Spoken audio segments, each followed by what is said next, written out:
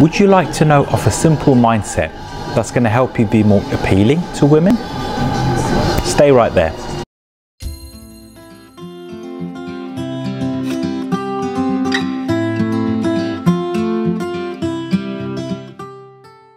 Hello, so welcome. This is my day one of my 30-day challenge to produce a daily dating tip. So welcome to day one of my daily dating tip.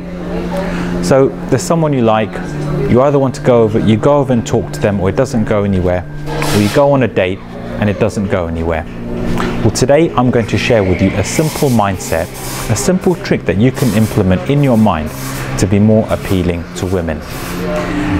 Now, I can understand that you're single, you're feeling lonely, and you want to settle down and you want to be with someone. The trouble is that the more you want to be with somebody, the more you're going to come across as desperate and needy. Because in your mind, your self-inner dialogue is saying to yourself that I really want this girl. I want her to like me. I want her number. I want her approval. And I completely understand that. But the more you're going to do this, the more through your energy and through your vibration and sub-communication, you are going to come across as needy and desperate. That's the energy that you're going to give off. Now imagine if you can give off a different energy which is going to draw her to you. And that energy is simply enjoying the process. Enjoy the process of going up to a woman and approaching her. So if you're doing day game, if you're a day gamer, I'm a big fan of day game and approaching women during the day. I enjoy the process of going and speaking to women, even if it's just saying hello to them. I enjoy that thoroughly. And for those of you that are into night gamers, do the same thing. Enjoy the process of going and approaching a woman. Don't go there with the mindset that you want to get her number or get something from her. Because if you're going in there with the purpose of that you want to get something from them, immediately you've lost out.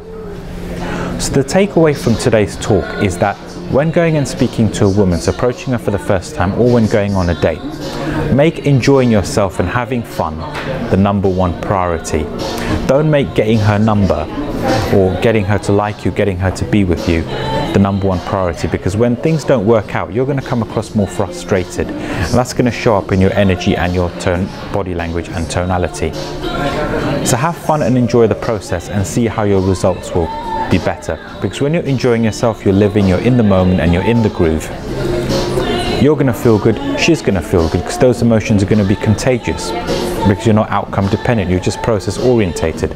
Think of a hobby that you thoroughly enjoy doing, your most favorite thing. Now think of the last time that you've done it.